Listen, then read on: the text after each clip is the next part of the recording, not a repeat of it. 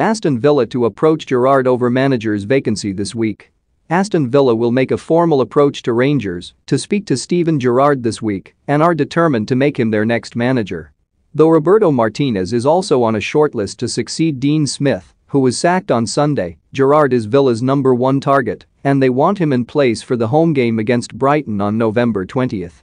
Owners Nassif Sawiris and Wes Edens and chief executive Christian Purslow have been impressed by the job Gerrard has done at Ibrox, where he won the Scottish Premiership title last season, breaking Celtic's sequence of 9 in a row.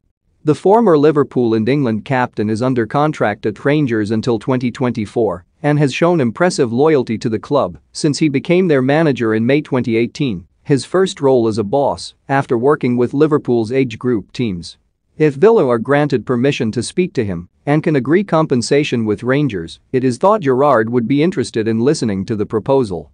Not everything has gone to plan for Rangers since they won their 55th Scottish title in spectacular style. They finished the season unbeaten, and Gerrard was frustrated about the club's inability to strengthen ahead of a potential Champions League campaign. Gerrard has been the leading name on a shortlist that contains Thomas Frank of Brentford and Denmark coach Kasper Hjulmand. Frank Lampard and Ralph Hasenhüttl have also been considered, but it is unlikely Hasenhüttl would leave Southampton at this stage.